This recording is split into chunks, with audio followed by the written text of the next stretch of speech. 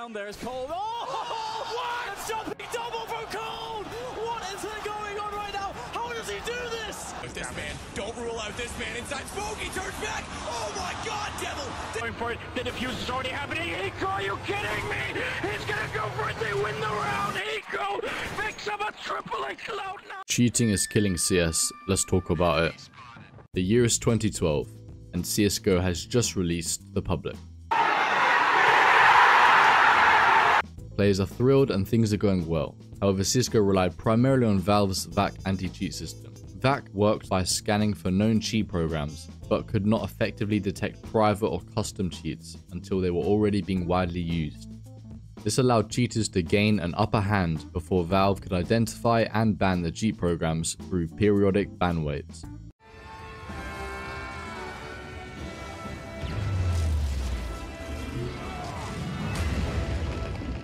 Valve attempted to curb cheating even through measures like paid accounts, but dedicated cheaters could simply buy new accounts after the bans. Cheating in Counter-Strike games has always been a long-standing issue, but even after decades, the problem is only getting worse.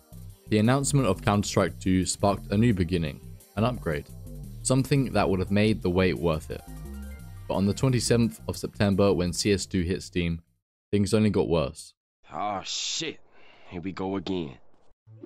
An in-depth new article on Valve's new Acros anti-cheat system said it was being used to detect cheaters in CS2 tournaments, indicating cheating was already widespread in the competitive scene.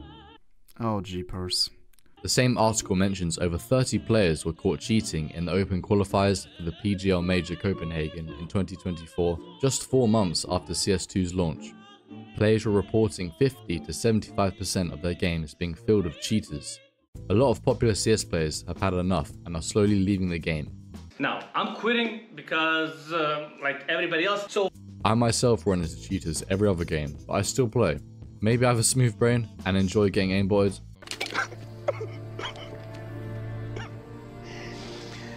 Oh no, no, no.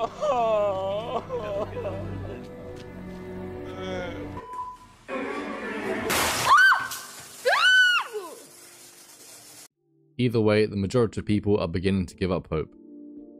And so would I if I saw content creators plainly advertising and showcasing different cheats for CS2 on YouTube shortly after its release. So today's video is going to be a cheat tier list coming from basically someone that uses CS2 cheats like consistently and all the time. And there's some cheats in here that I do plan to use that I haven't yet.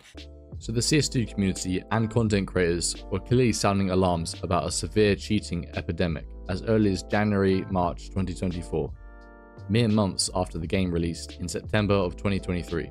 So what was Valve doing about this cheating epidemic? VAC Live is an improved version of CSGO's VAC Anti-Cheat.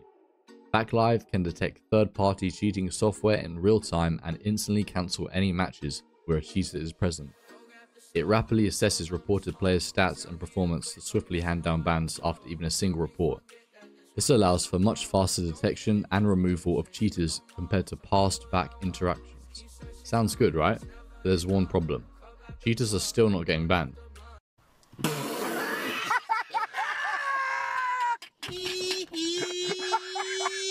I mean, some might question if they even forgot to turn VAC Live on.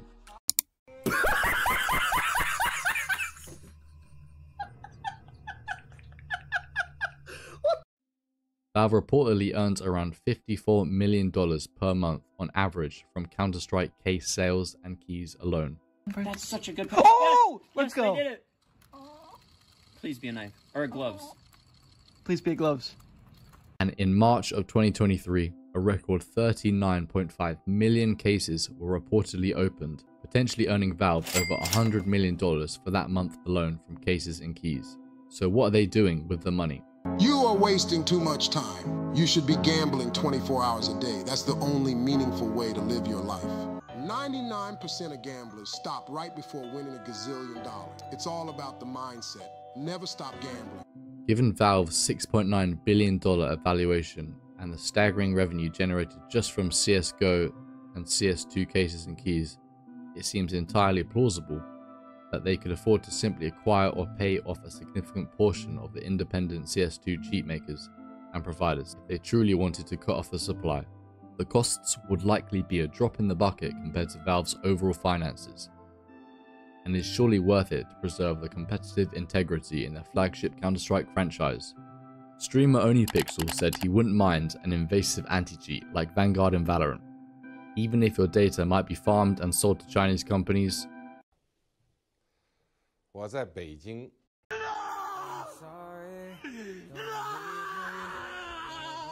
So why doesn't Valve implement that? There are suggestions that Valve may implement a more invasive anti-cheat system in CS2. This could potentially give Valve deeper access to player data and system information to better identify cheating software. However, it could raise privacy concerns for some players, but for others, that risk is well worth the reward. On October 31st, 2023, CS2 lost 184,000 players in the previous month, which was an 18.92% loss of the total player base at that time. This was described as the highest percentage player loss since October 2012 for the Counter-Strike franchise. So, invasive or not, the anti-cheats being used aren't working, and unless they fix it soon, they might find there is no player base to release it to. Or is the Counter-Strike franchise too big to die? By the way, this is my first time trying this kind of video format, so if I could do something better, please let me know in the comments. And also any video ideas you guys would love to see, drop them down in the comments as well.